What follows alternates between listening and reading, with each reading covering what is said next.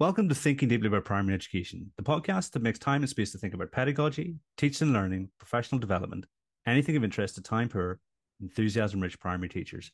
This week, I'm joined by Christopher Such. Hello again. And Robert Sharples. Hi. And in this episode, we're going to discuss English as an additional language and the nuance and hopefully get into a bit of depth. But first, Chris, what you reading for?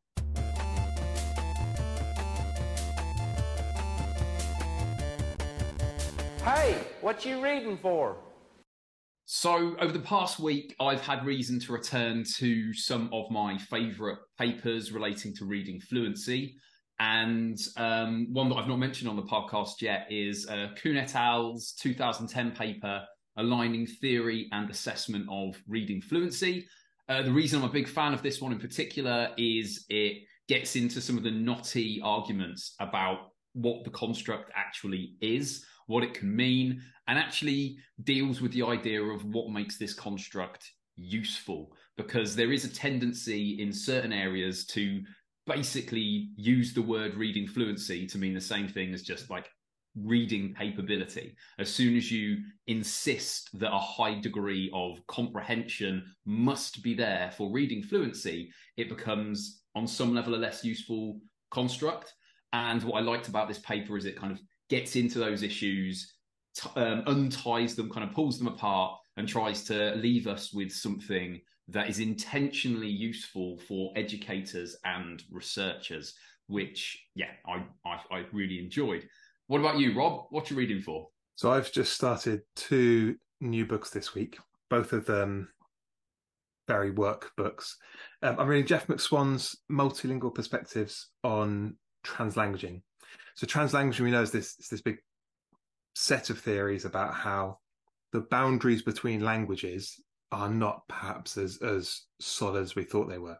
And there's different versions of it. Some focus on how languages are stored in the brain and that they might actually be stored without boundaries. So if you know French or English or Urdu or Hindi, in the brain, they're not separate languages, but they're a broader language capacity. And then there's the social side, that we can move between these languages more fluidly in the classroom and in society. And there's been this debate, and I felt recently that the kind of translanguaging side of the argument has really dominated in my reading. So Jeff McSwan's an academic at Arizona State University and has been one of the most prominent critics of that way of thinking. So this is very much against the zeitgeist, but he's talking about multilingualism as in separate languages in the brain.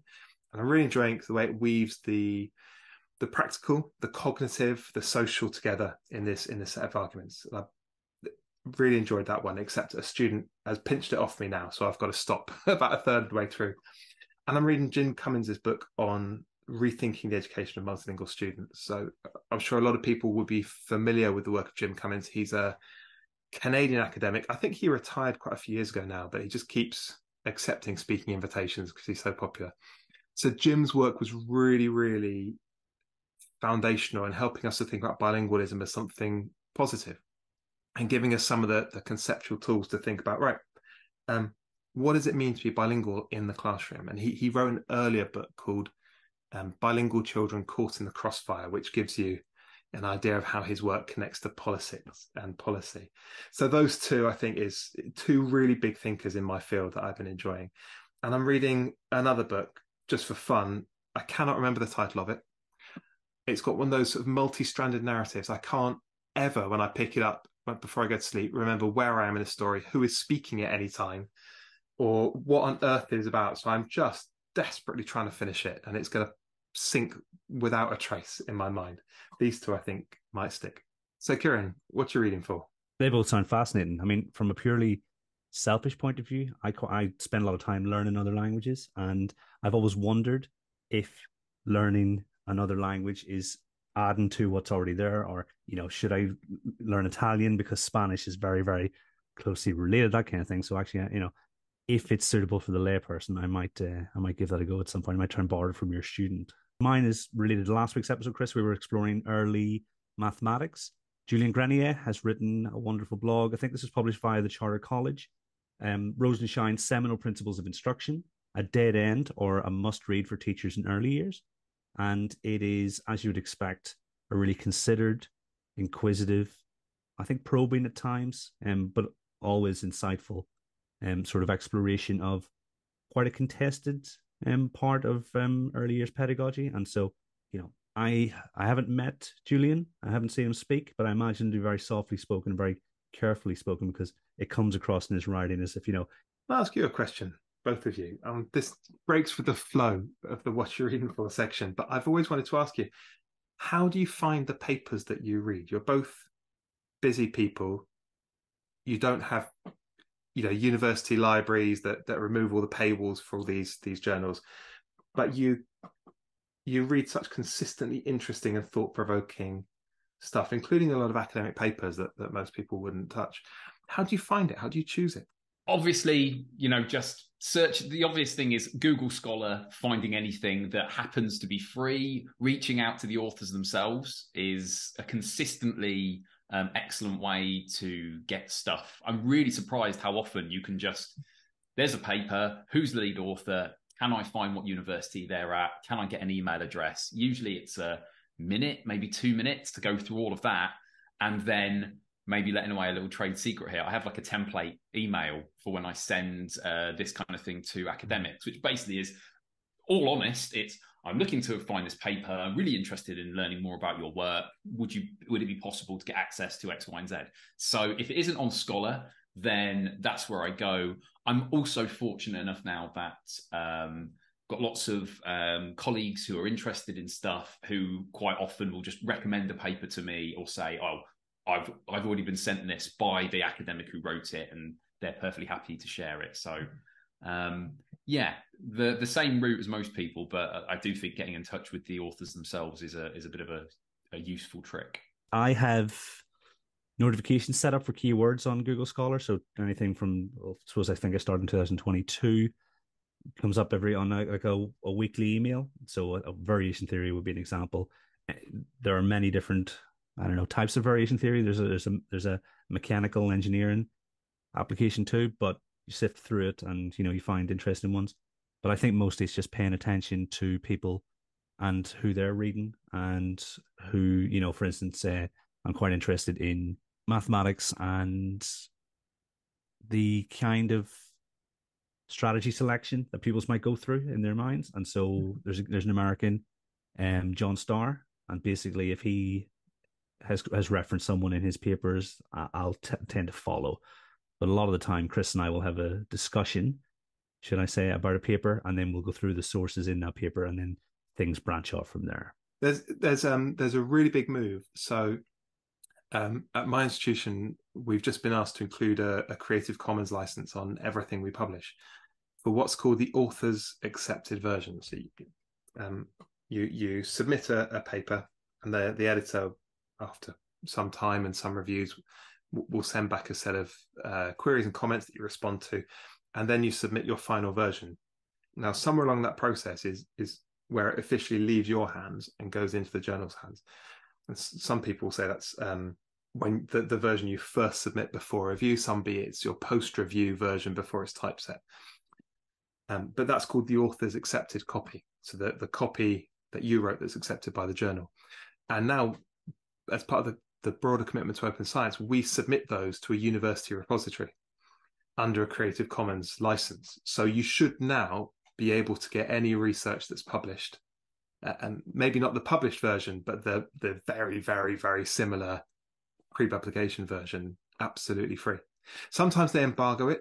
So you say, well, it's, it won't go out for 6 months or 12 months, but I'm delighted if anyone emails me and asks for a copy of something. One of the things people forget is just how little feedback you get when you write for scholarly publications. So it goes off, and some people might read it, and you occasionally get comments from your colleagues in your close area. That's why conference is really good, to actually get to meet some of the people working in your field.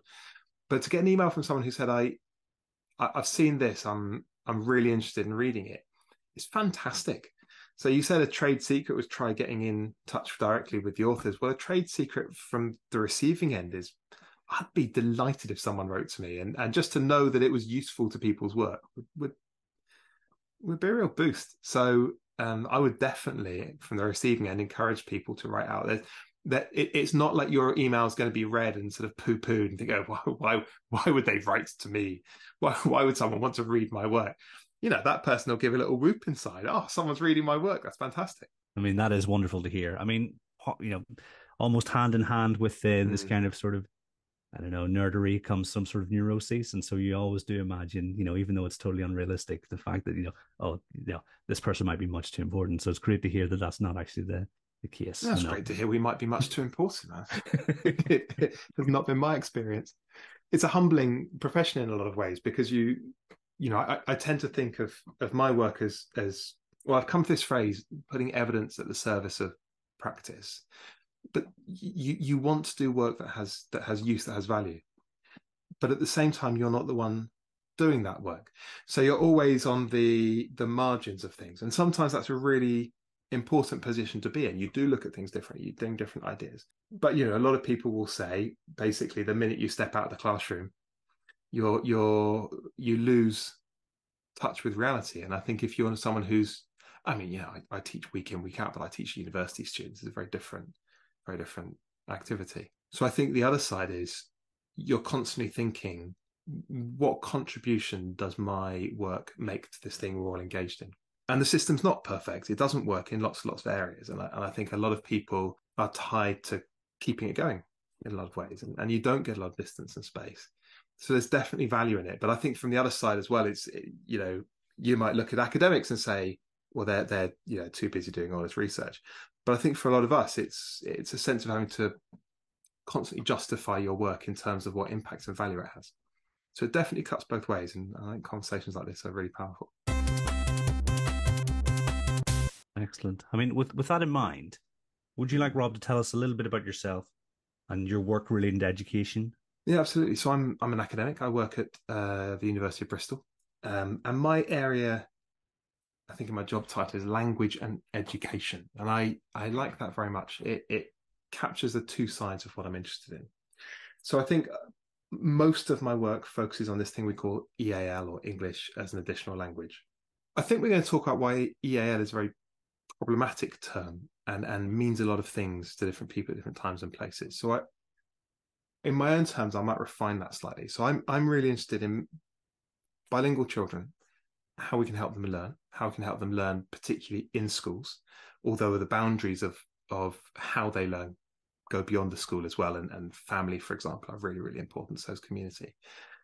But I'm also interested in kids who don't quite fit into how schools work as well. So a lot of my work is with migrant learners, particularly teenage refugees as well, so moving out of the primary space. And what unites all of these is we have an education system that fundamentally wasn't set up for these kids. And if we would try and design things that would serve them, it wouldn't look very much like it looks now.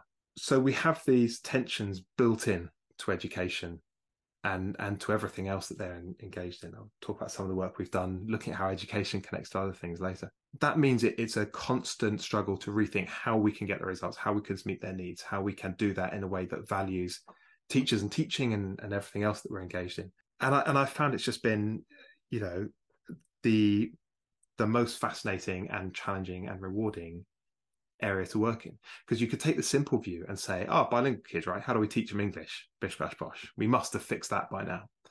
But of course, the sheer complexity and diversity of what we call EAL learners. You could have the children of one of my colleagues, both parents, professors.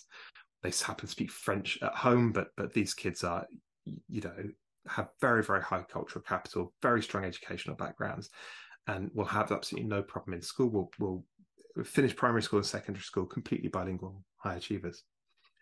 And then you've got kids who might have spent 2-3 years basically walking here from Afghanistan or Eritrea. And in some of the children I've worked with in my own data collection and research, they describe stories that are absolutely horrifying. Trying to cross the Sahara on the back of a pickup truck that doesn't have quite enough fuel to make it. Trying to do these routes. There's a lot of the boys from Afghanistan talked about certain things that you could later identify with certain forests in Greece, which were well-known staging posts on the migration journey. And they would joke to each other about this kind of 12-country migration, and they're EAL as well. You've got kids in I don't know, Bradford or where have you, long-standing established bilingual communities, they're EAL. But of course, these children's experiences have nothing to do with each other. So actually trying to get a grip on that complexity is the thing that I think is the challenge, the intellectual challenge that's really rewarding, and it's married up by this practical challenge of trying to see how things could work a bit better. And that balance of the kind of the practical and the academic, I think, is where I spend most of my time. I think I begin to describe myself more now as a very applied researcher, an applied academic, and that's a term I can get my head around now.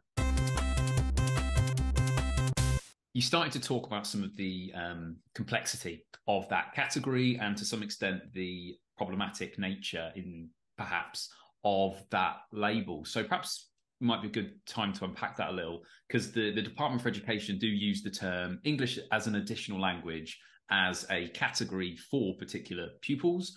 Well, what is the nature of this category and the pupils that it seeks to identify? They kind of do. So what they actually ask to make this EAL label is children who are known or believed to speak a language other than English. And already we're into a bit of the grey zone. What does that mean in practice? So for the DFE, a child who is categorized as EAL is a child who has been exposed to another language in early childhood.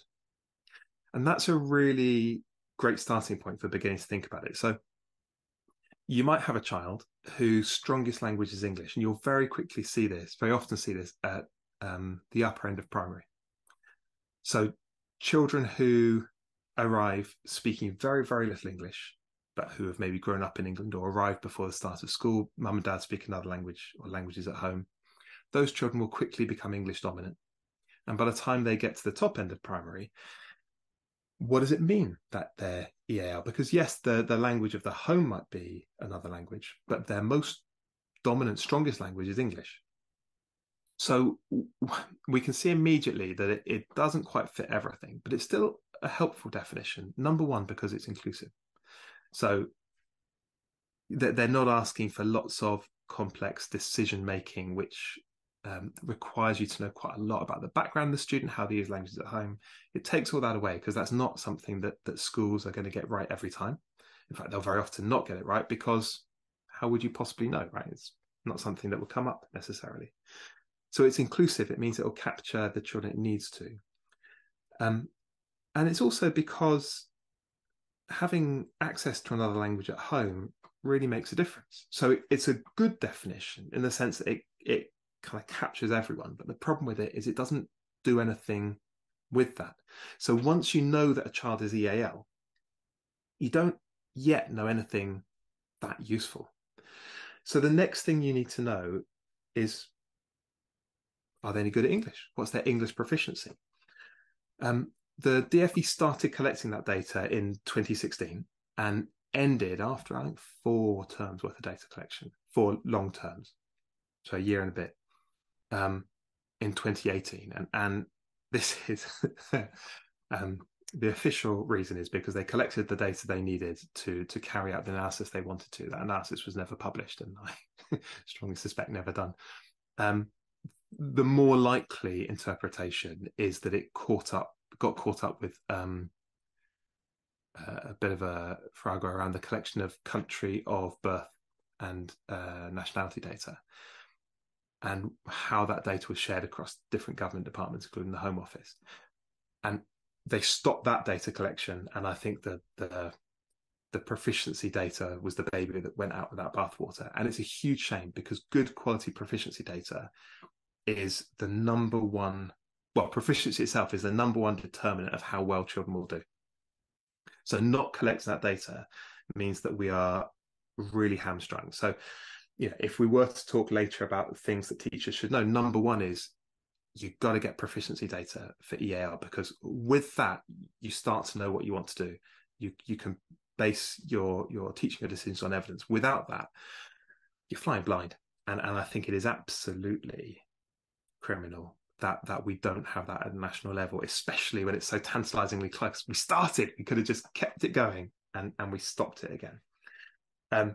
It contrasts with places like Lambeth. So Lambeth have a fantastic head of research, a guy called Fils Denis, and he's been collecting this proficiency data for decades. So Lambeth Borough Council in London have decades of really good proficiency data, and they can tell you an awful lot about their children and how they learn.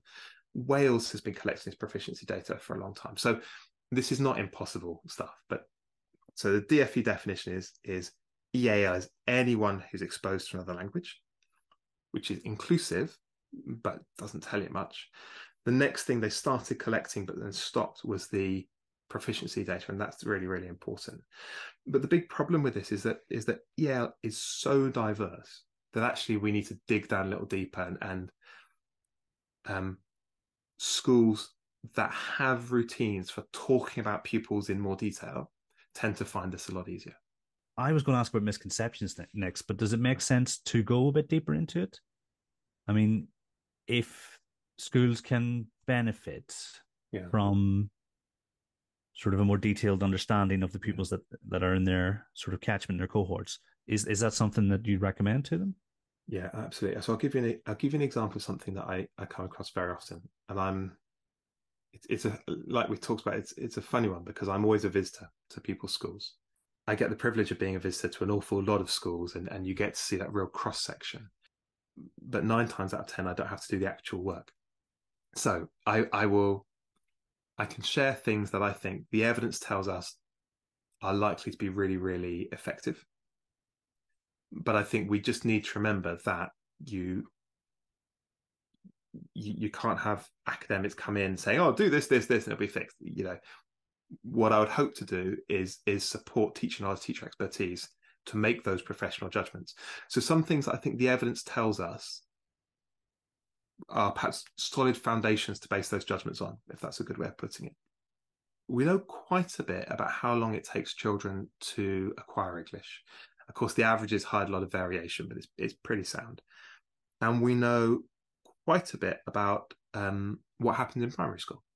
So you could have a sense of, if you know children's starting points and you know reasonably where you might expect them to get to, you've got a broad flight plan. Now, it can't get too detailed because we stopped the data collection. But using, for example, the Lambeth data, Steve Strand at Oxford has done some work with groups of local authorities who happen to have reasonable data. We can tell a fair amount. If I could take a step sideways, I'll give you an example that does come up a lot. A lot of schools that I go into will be able to tell me, especially if they have an EAL coordinator, very quickly, these are our pupils. And if I ask, okay, so how would you group these pupils? They'll be able to do that very quickly. So, for example, wouldn't be uncommon for a school to have some of their EAL cohort from European countries. And these children would typically have age-appropriate schooling, often strong family support. They would have good levels of literacy in their first language. They wouldn't necessarily speak English. And so when they come to the school, the priority there would be to, right, well, let's make sure they have really rich access to English, lots of opportunities, explicit teaching, and we're confident that in a reasonable amount of time, they'll make that transfer. And there are things you can do to make that more or less effective that we can talk about later. And they might also have a group of children from, let's say, Afghanistan, from East Africa, places like Eritrea or Somalia, who have left under duress. They've had to flee their countries, for example. They've often had very difficult migration journeys. They may have gaps in their schooling, so that educational history isn't so secure. They may or may not have first language literacy. So and of course, will often bring a degree of trauma with them. And I will mention, but not dwell on, so I don't end up on a soapbox, that the way our legal system treats these different groups has a real impact on these children's lives, because the legal system introduces a great deal of insecurity into the lives of some children, and it's very well evidenced that insecurity makes learning really, really hard. And we will remember, on recording on a day when we switched home secretaries, we will remember that these are deliberate decisions that have a devastating impact on children's lives, and I think we can't not recognise that political decisions really affect what happens in the classroom for these children. But I won't get too high on my horse there. Okay, so you've got these two groups, and an EL coordinator can typically describe them very clearly. But then you ask the next question, which is, okay, so you've got two groups. What's your response in the curriculum, in the support that you offer? And that's where it gets a bit trickier, because very, very often a school will know very, very well who their children are, and they'll know what their EAL response is, but there'll be one EAL response, and it's usually based on those proficiency scores. So this is what we do for our low proficiency learners.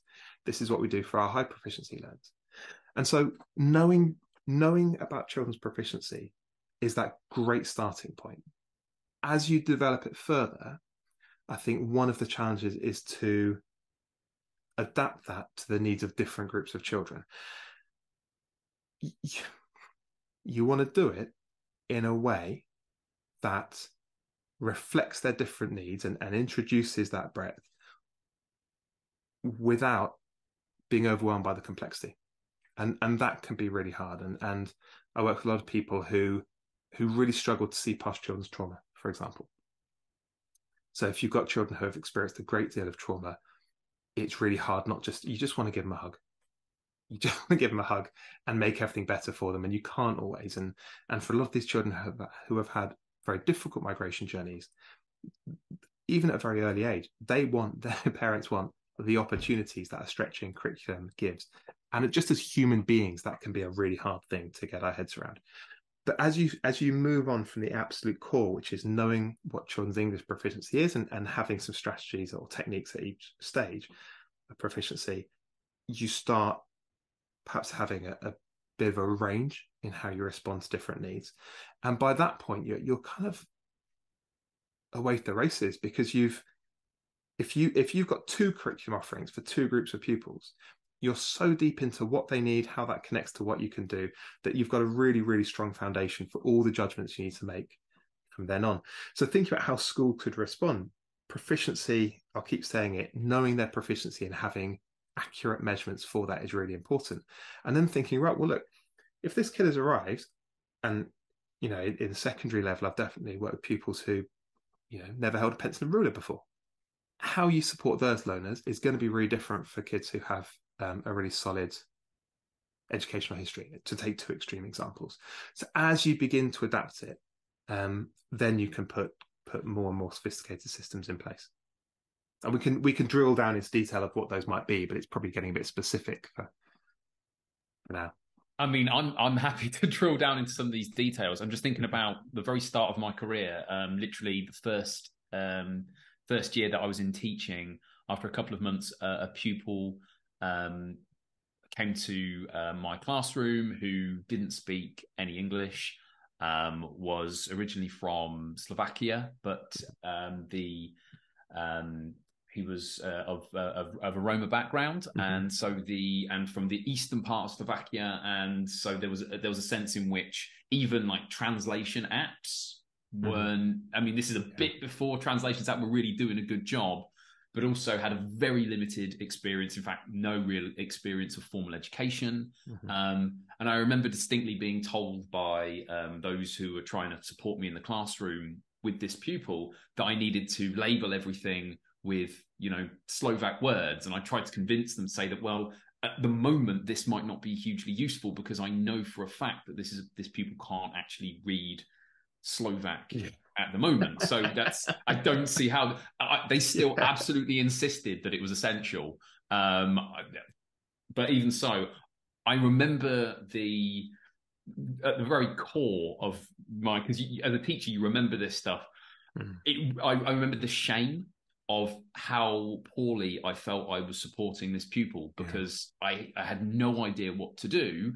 And I remember this sense of, because it was he arrived quite at the start of the year, I remember some of this sense of shame starting to lift around the six month mark, when it seemed to be the case that he'd already made lots of friends, but he was now able to start communicating with them in English, and I was able to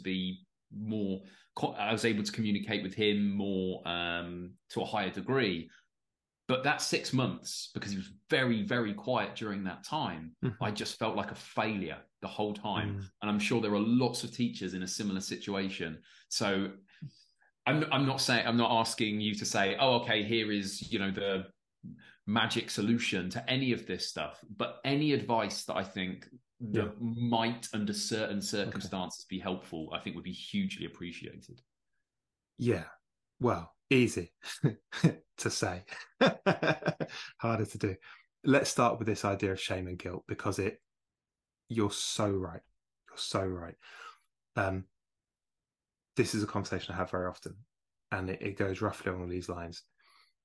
We're not sure what to do with EAL, and the answer isn't a quick fix. So then the answer means there's something that we need to think through again, and that means that there's something I haven't really been thinking about yet. That means there's something I realise that I must have been doing wrong. Oh my God, I've been failing the children, and that takes about 8 seconds. And that sense of that means I've been failing the children or the child. People who choose to spend their lives working with kids are a certain type of people, and I'm going to say as a shorthand, they're basically very, very decent people, and they're not going to brush these feelings off. So let's separate it out a little bit. Let's remember first of all that although EAL is very, very far from being a priority at the moment, it wasn't always so. So 2008, 2009, there was a really big workforce development strategy run by the then TDA. They did a big review of the literature. They developed 4 principles for school workforce development. So it's to include teachers, TAs, school leaders, and everyone who works with children. There was a lot of work done in it. And with the change of government in 2010, there was remember Michael Gove's Bonfire of the Quangos, another baby in bathwater. So this project, probably unnoticed, went out when the TDA went out. And so it stopped. But it was a recognition, I mean, it's been over a decade now, but a recognition that this is a multilingual country. 1 in 5 children speaks another language at home. This is a multilingual country, and our teaching workforce, by and large, is not multilingual. And so we need to adapt. We need strategies to do this. It wasn't hugely seen as problematic. The EAL population has doubled, I mean, roughly speaking, every 10 years for 30 years, and it currently stands at just over 1.6 million. So we know that its current lack of emphasis is just the current lack of emphasis. It doesn't have to be that way. It won't always be that way. We know that most teachers in training won't get more than about 90 minutes. I do a very good 90 minutes. Lots of my colleagues do 90 minutes. If you have I won't say a hangover, because training, graduate students, very responsible people. Let's say a mild cold, you'll miss all your preparation in most teacher training programs for EAL. There's very little high quality professional development, and by high quality, I mean sustained development. So you might be a fan of coaching and mentoring, you might be a fan of instructional coaching, but what I mean is you're not just getting some twilight sessions or a whole day inset. You're building your capacity and your understanding over time.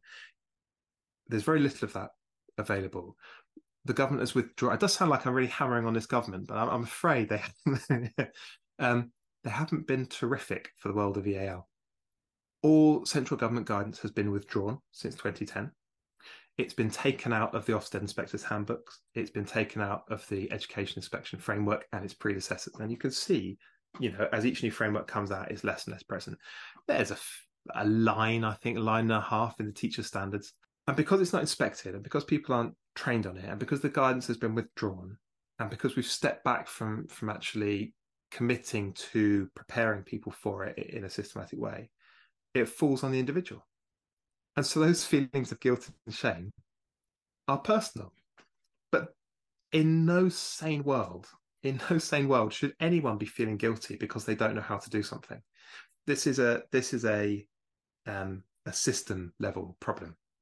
It's an institutional problem, and it's a policy problem. But as always, it falls on the shoulders of individual teachers who are then left feeling dreadful, as you described, because they can't do anything about it. So I know that's not the question you asked, but I wanted to take people through it so that we can see the full context. Number one, that this will come back, everything comes around eventually. But also there are lots of specific ways in which it is not an individual teacher's fault. Now, if you had that pupil and you decided, I can't be bothered, yeah, that's your fault.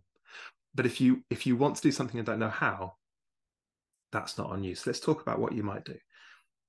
the absolute first thing faced with a new child, as you describe, who doesn't speak English, is just a smile.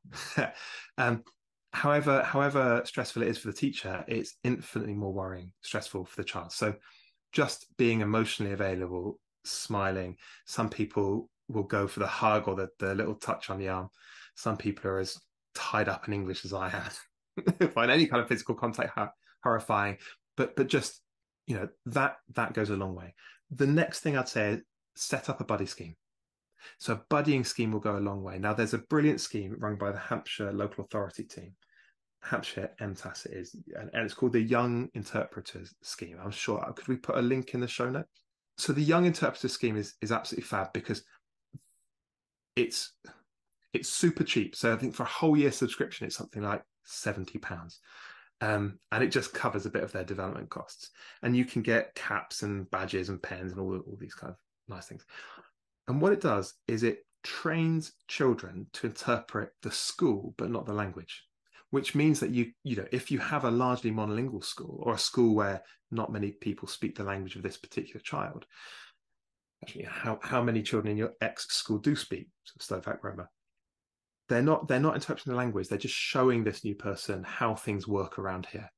And actually, a lot of that is a bit of mime of a football. Come over here, you pick up the football, you play a bit of football. You don't have to speak a lot for that. So first of all, I just is it easy to say don't feel guilty? That doesn't seem like a fair thing to say, but recognize that there's a particular historical moment where you haven't been prepared. You're going to have to kind of bootstrap this one. Can I just jump in there a second? Because It's also worth noting that we have another generation of teachers who arguably might not be that prepared because there's no mention of English as an additional language or any equivalent phrase, bilingual, multilingual, in the core content framework, which seems like a fairly significant oversight. Good people I know who are working in the area of ITT are well aware of that oversight and are paying that oversight no heed, if that makes sense. Yeah, absolutely. And this is going to keep going on. So actually, what let's step back a second, because I'm sure a lot of your listeners will be acting as mentors, formally or informally, and supporting new teachers on placement in their IT, whatever form it takes, or once they fully join the profession. You can model that we take this seriously, and I think listeners to this podcast are people who read, who think deeply about these things, and asking newer teachers about the bilingual pupils in their class and modeling that you show an interest, I think is really powerful. There's this horrible experience. I teach mostly on master's programs rather than PGCEs, for example. But there's this horrible moment every time I do talk to our PGC students, which is they come back after they've done another placement and I say, so did you use any of those strategies we talked about? And they basically say, yeah, it was all brushed off by some of the people I talked to in school. Oh, you don't need that. Oh, that's not how we do it. And I think being the change there of actually saying, oh, that's really interesting. You have to adopt everything your placement teachers bring in, but just showing that you're really interested in what they're doing makes a huge difference. I know the ones who find a kindred spirit, or even just an interested leader or mentor or colleague who gives them a bit of encouragement and a bit of rope to pursue it, they come back to the university absolutely buzzing and really, really wanting to develop it. The ones who don't come back deflated, and I think there's obviously there are many forms of initial teacher education, and I'm more familiar with the university-based one, but I'm sure it's the same everywhere. Showing that you're interested and asking about these pupils and saying how has it been with them, how are they developing, and so on, and offering that reassurance is going to be hugely powerful. And I think you're right to mention IT very strongly. So if we were sketching out how we might proceed, recognizing that it's not an individual person's fault, just being welcoming, warm, inclusive, natural human stuff, not worrying too much about the future. 9 times out of 10 it will come good in the end. We just need to make sure that it does go that way. A buddying scheme is really, really powerful, because actually most of that early language in the first 6 months, they're going to be learning despite their teachers, not because of it. It is the social interaction with their peers. It's having some buddies. That's where you get all that day-to-day English. We could talk perhaps later about what's involved in acquiring that kind of language. But a very short version is you need lots of exposure to language, lots of opportunities to use it. And it's got to mean something to you. And you get an awful lot of that when you're just playing with your new friends, in the break times and the lunch hour. And so just doing that, you're setting them up to settle into school really well. And kind of taking from that first bit, you might think, well, children who feel secure are going to do all right. Children who know they're valued, know they're loved even, who feel safe, who find the school predictable, who know they can talk to adults and have some friends. Yeah, they're going to be all right by and large. Kids who find their school worrying and unpredictable and can't talk to anyone, who are very isolated, are naturally the children who we need to worry for. So by the time you've got there, before you've actually tackled language at all, you've done a huge amount, and you don't need any extra skills to do it. I do recommend that the young interpreter scheme, but you don't have to use it. I just think, there's a really good one that is very, very cheap. It's a no-brainer. But if you want to set up your own, and lots of schools have them, that's great. All you need to do is to make sure that these kids are getting a bit of security. It's a really disruptive time, especially if you've migrated internationally. So after that, what could you do in the classroom? Well, then we come to how we actually learn language. So I think we can think about language learning, language teaching, if you like, explicit language teaching, and we can think about language acquisition. So I'm going to basically summarize and, horribly butcher 40 or 50 years worth of really good research here. But in short, if the children are involved in the life of the classroom, they're going to be exposed to all the language. And so we always would want to recommend against withdrawing them for additional support, except in very limited specific circumstances. As much as possible, if you can include them in the life of the classroom, it's going to be okay. So what would that mean in practice? Well, it might mean, for example, that you sit children who are newly arrived next to high achievers in your class. By and large, and this is for all phases and ages, if you tell a kid they're going to achieve well, they're likely to live up to it. If you tell them that they're going to struggle, they tend to live up to it. So sitting new arrivals with high achievers, it means they get that really high quality model, and that's going to help them a great deal. Include them in your classroom talk. So if you're not yet confident that they will be able to respond to a question, and actually having the language skills and the confidence to do that are separate. So they might actually be able to answer your questions if you're speaking them one-to-one, kneeling next to the table. In a whole class situation, to direct a question to them, they might not be able to. So that's a judgment you're obviously very well equipped to make. But you can still include them in the class by saying, for example, oh, that's something you mentioned earlier when I was coming around, wasn't it, Kieran? Chris, did you talk to your partner about that? You're nodding. Fantastic. I'm really glad that you did.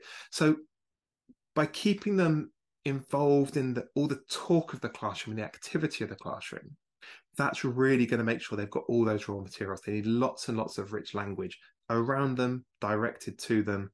They need opportunities to use it, and then it's got to be meaningful. And actually, classroom talk really is meaningful. And by meaningful, there's a reason to ask and a reason to answer. So if we went, my favorite example is to go around a class and say, do you have, so let's try it. Kieran, do you have any brothers or sisters? I have 2 brothers and a sister. Oh, Kieran. Yes, I have 1 brother. Repeat. Yes, I have 1 brother. Correct. Chris, do you have any brothers or sisters? I have 2 sisters. Yes, I have 1 brother. Yes, I have 1 brother. So, I can see their faces, and they're not impressed with my teaching skill. There is, we could think of that kind of language practice drilling, and we could extend that to all kinds of worksheets. By and large, every time I mention worksheets, someone looks at me and says, we don't do worksheets in primary. And 2 minutes later, someone else goes, oh, we do actually. There's all kinds of that kind of drilling and practice activity that are often used, and that can take different forms, and a lot of it happens when you're trying to pre-teach vocabulary, sort of repetition of the key words before they encounter them in the class. But there's no meaning there. There's no reason for you to say those words, yes, I have one brother. You patently don't. So when it's true, when there's a reason for you to ask an answer, and that generally means there's an information gap. So I don't know how many brothers or sisters you have. You do. I would like to know. That's why we're exchanging that information. There is, we might also talk as an aside about phatic communication, which is about maintaining relationships. So having asked you about your brothers and sisters, and you give me looks to say, what is he on about? I might just pause and say, you're all right, mate. Yeah, I'm fine. So we might move that might be more about the relationship building side of education. That's really important too. But in a classroom setting, a lot of what we're doing is we're communicating because we want to exchange information. That's really powerful because that's what language is for. So the more we do that in the classroom, the more we include children in the talk of the classroom, the more they're going to benefit. And what's happening under the bonnet, if you like, is their brains are ferocious pattern spotters. All our brains are. So they are piecing together the patterns in language that they're exposed to. And the brain attends to meaning. There's some brilliant research on this that I always misquote. So I shall misquote it to you too. But it's essentially this. If you put someone either in an MRI machine or strap a load of electrodes to their head, and you present them with a sentence, the horse kicked the fence. Absolutely fine. If you present them with a sentence, the horse slept the fence, you've got a meaning error. Why would it? Sleep doesn't fit there. That's not kicked, jumped, sure, but sleep, no. If you present them with the horse kicking the fence, we've got a grammatical error. And the brain responds more quickly to meaning errors. And we are talking like fractions of a second here. You have to have a load of electrodes. It's not hugely applicable to the classroom. The brain responds more quickly to meaning errors than it does to grammatical errors. And we can extend that. There's been quite a lot of research looking at which bits of morphosyntax, so how we build up words and connect them into strings, get retained. So the third person S in English is famously difficult for speakers of other languages to retain. It takes ages and ages to consistently use that because it's functionally carries no meaning, right? It's useless. She goes, well, we know who it is because the she. So if we say she go or she goes, we know exactly what is meant. So it carries no meaning particularly. And for that reason, it's very, very slow to learn. Those brains, they're looking for patterns, but they are really picking up on meaning. The brain responds to meaning and recognizes those as the most important patterns and is more likely to retain them. So by including that child in the life of the classroom, making sure they're part of all the classroom talk, you're giving them all the raw materials. And you're also giving them the cues to attend to those bits of language. That makes us ask real questions about withdrawal, which might be in a primary setting. You might have a teaching assistant, for example, work with a small group to prep some vocabulary ready for the class. That, in very broad terms, but generally speaking, that would seem to be effective because you're giving them some preparations so that they can engage more fully in the class. Compare that with having a teaching assistant either sit with that child through the lesson. Sometimes it's done brilliantly, and that person really helps the child to engage with what's happening in the classroom. But at other times, that child's world shrinks to the person next to them, and they're not getting the full language of the classroom. They're not getting involved in discussion. They don't get what's meaningful and what's not. They don't get opportunities to use their language. And so you can see here how perhaps those kind of broad principles, which I think are very strongly evidence-based principles that we might work with, there are lots of ways to apply them. And this is where I say that, it's not my job to tell people what to do, but there are principles to base your decisions on, which I think lead you to pretty robust decisions, I think, fairly quickly. And so we're going to pause there because we have lots more to share next week. I hope you'll agree that that has been a fantastic chat so far, and I'm really looking forward to sharing next week's episode with you. But until next time, thanks for listening.